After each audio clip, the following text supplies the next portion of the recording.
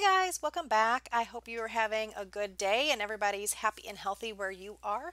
Today I wanted to show you how I made some clusters that I'm going to be using in the journal that I'm working on. I got this idea, I think I first saw it on Roxy Creations YouTube channel, and instead of creating individual clusters like on one little sheet, she did something where she took an 8.5 by 11 piece of paper or something like that, and she glued down the base layer first, and then she just built on that. And I thought that would be a really good idea, and I thought I would try it to see if I liked it. I absolutely love it. I think it's an awesome idea. I felt like I was much more productive doing it this way. I was able to get 9 different embellishment clusters done in one like sitting, and it was a lot easier to handle. I didn't feel like I had to like try to finagle or hold all the little pieces and make sure they didn't fall apart. I kept everything flat this way, and I kind of just worked around. And what I ended up doing was I put down a base layer of all of this, what is it, dictionary paper that I coffee dyed or stained as my base layer. And then I just took pieces of scraps and things like that all around my stash that I've been using in the journal. And then I placed those down. So I was able to put like that doily you saw, I put it in 3 different places. I took a piece of scrap paper from Tim Holtz and I put it in a couple different places. So it was nice because I could work on all 9 at the same time and put a couple similar elements on different ones, but then they all still look really, really different. So like I mentioned, I highly recommend this. I think it's a great idea, and I felt much more productive. I got a lot more out in one setting than I would have if I was doing these individually. So thank you, Roxy Creations, or Rachel, for the suggestion. I think she actually watched another video that I'm not quite sure of who may have had this idea first, but that's where I was to see the idea. So I want to try it myself. I think I also saw it on Gail Augustinelli's YouTube channel too. So either of those, if you don't know them, which I can't imagine that you don't, make sure you guys check them out. They both have great videos.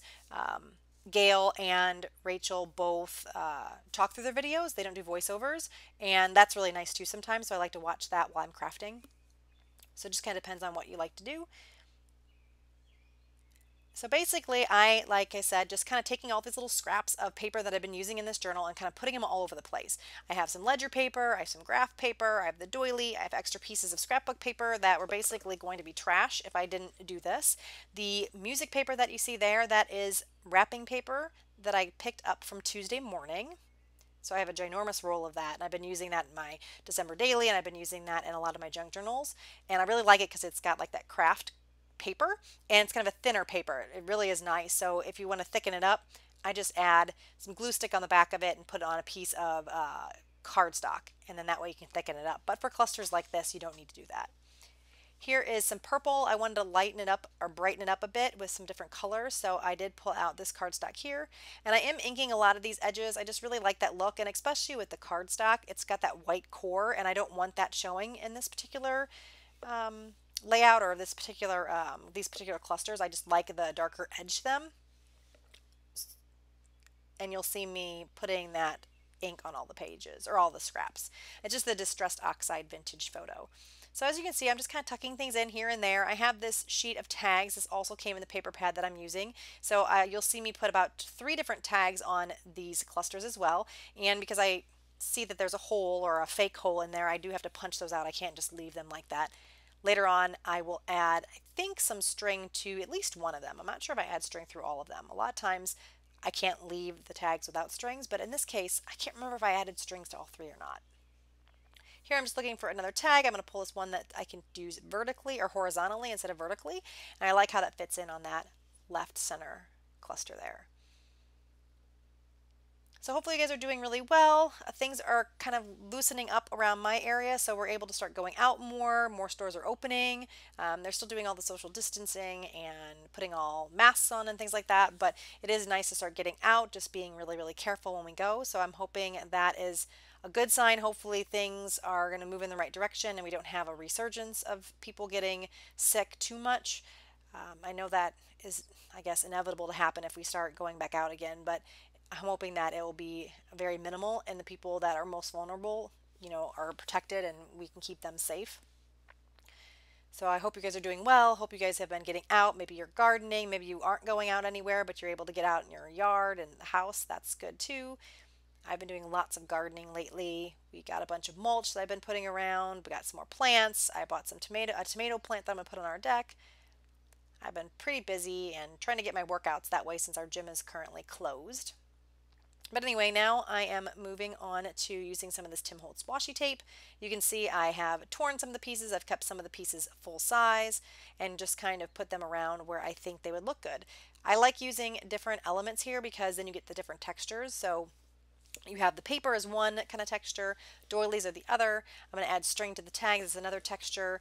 The tape is kind of a more shiny type of texture. So I like doing that on these clusters just to give some variety and dimension to everything. So I'm just using my fine liner bottle here. It just has some Scotch quick dry glue in it, and I glued everything down. And I'm going to take this whole sheet over to my sewing machine and sew down. And you can see I did zigzag stitches, straight stitches, and I did some circle stitches. I think I like the circle stitches probably the most of any of these. Now I'm just cutting everything or ripping everything apart. I want to make all these things with ripped edges. So I'm going to roughly rip all of them first, and then I will go through and rip them more closely and get them kind of what I would like. So I did all that. I didn't have you watch me rip them all up, but here is what they turned out like. And now that I have the bases done, I will ink around some of the edges, and now I'm going to do some more embellishing. Most of the things I'm going to do is adding butterflies and I think a couple birds. And I believe I add some floral printables too. So I'm just going to kind of put these around where I think I want them, and then once I like where they are, then I'll start cutting everything apart. And so you can see here, by the magic of video, everything's cut out. And now I am just going around trying to figure out what I can do and where I can put the flowers. I put a couple flowers down. I cannot remember where I got these printables. It was from an Etsy shop. If anybody's interested and would like to know, let me know in the comments below, and I should be able to look up my recent purchases and let you guys know that. So just leave me a comment below if you're interested. Now I'm just going around. I'm seeing where everything's going to look good. I'm inking the edges of the flowers. These are just printed on regular printer paper, so they are kind of thin. So you have to be a little careful when you're doing the inking and such. Just using my Vintage Photo Distress Oxide again.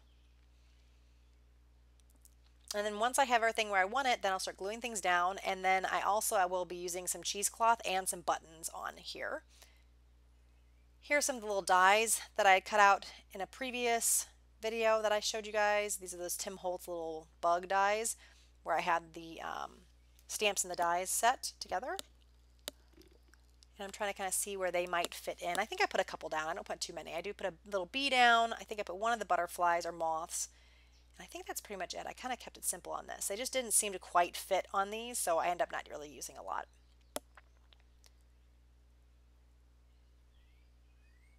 Next, I'm going to start gluing everything down, and then I think I'm going to bring the camera in a little closer so you can see each individual one a little bit better here once I start putting the cheesecloth on. So bear with me for a second. There I go, getting it down a bit.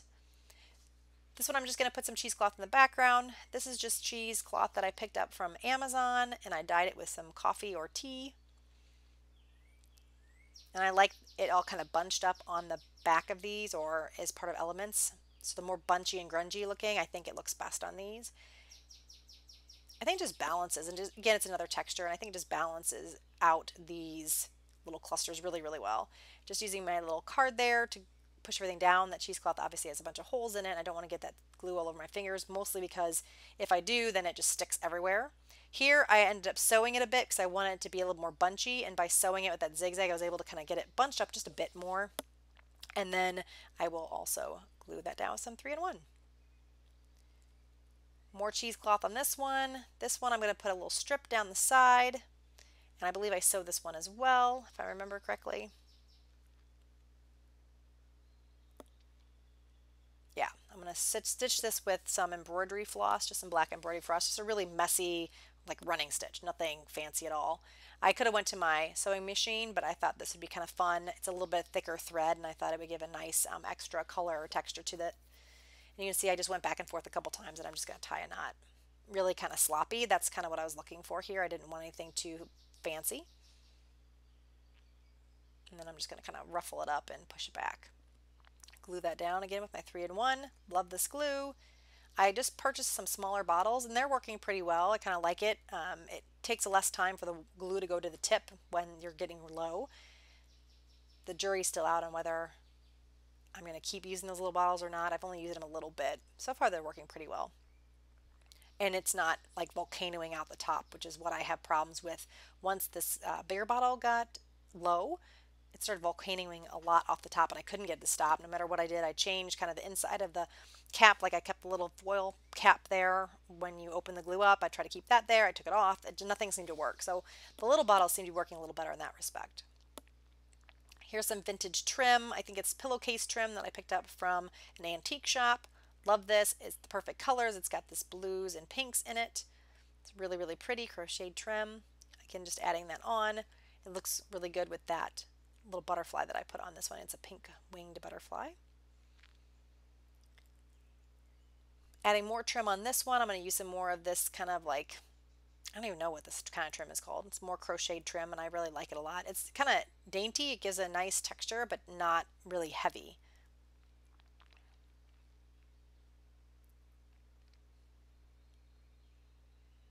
More of that same trim. I had a little off piece cut.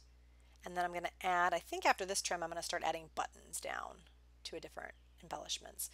Just found some really awesome white buttons. I went to the antique mall a little bit ago and I was able to pick up some antique white buttons. I think I mentioned in another video a couple weeks ago that I had went thrifting a little, like once I started opening up some of the shops and things like that, and I was able to pick up some really awesome white buttons, like a whole mason jar full of them, and I was out of a lot of white buttons. You'll see in a little bit, I think I'm going to show you my button stash.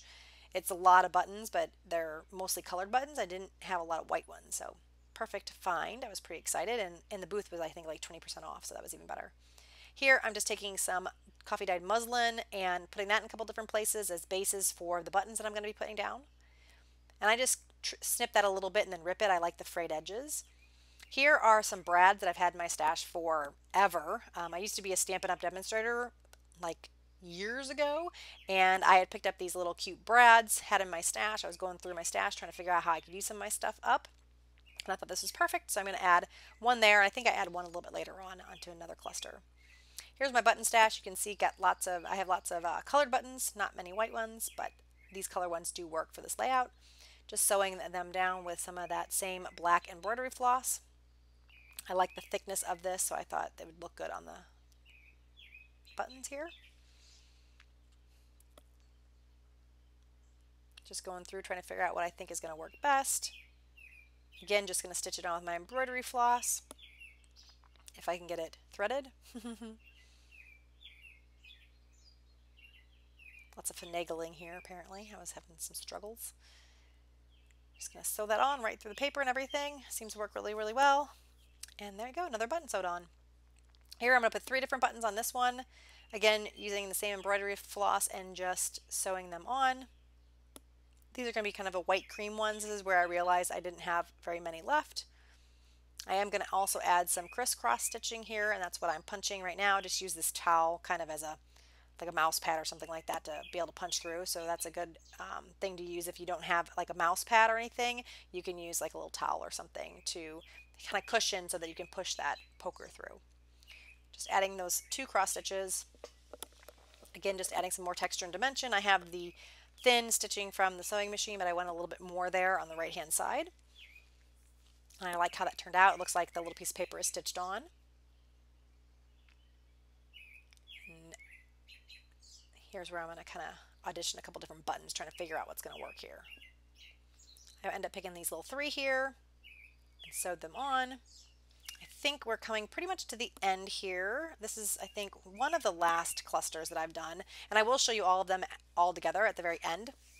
So I want to thank you guys so much for joining me. I hope you had a good time today. I hope you learned something on the video. If you have any questions about anything, about printables or anything else I've done, make sure you leave a comment below and I'll answer you as soon as I can. If you liked the video, make sure you give me a thumbs up. And if you haven't already subscribed, I would love to have you as a subscriber. I do a lot of junk journaling right now, but I do plan on doing some more Project Life. I grabbed some photos from Persnickety Prints, so I'll be doing that. I took last year off from doing Project Life, and I'm missing it, so I want to get back to that. So you'll see that too. So for all my old subscribers, if you're looking for that, I'm hoping to have some videos up, relatively soon. It's kind of hard to be very consistent on my videos just because of everything going on and working from home and my daughter being home and all that, but I'm going to try my best to get some videos up.